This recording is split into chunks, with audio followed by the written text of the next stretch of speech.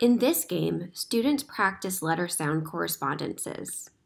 Each letter sound is introduced by a mouth articulation animation, a strategy research tells us is effective for teaching students these connections. Students listen to the letter sounds the goblin makes and then feeds it the toast with the correct letter on it. You'll notice that each letter has a pictorial mnemonic to help make that connection stick. These fade away over time as students demonstrate mastery. If students choose the wrong letter sounds, they are first reminded of the scaffold available to them. Then they're shown the scaffold and are offered fewer letter choices.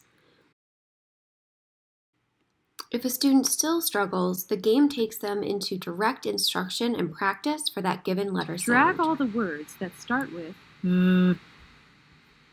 vet. When students are ready, they go back into the standard level to try again.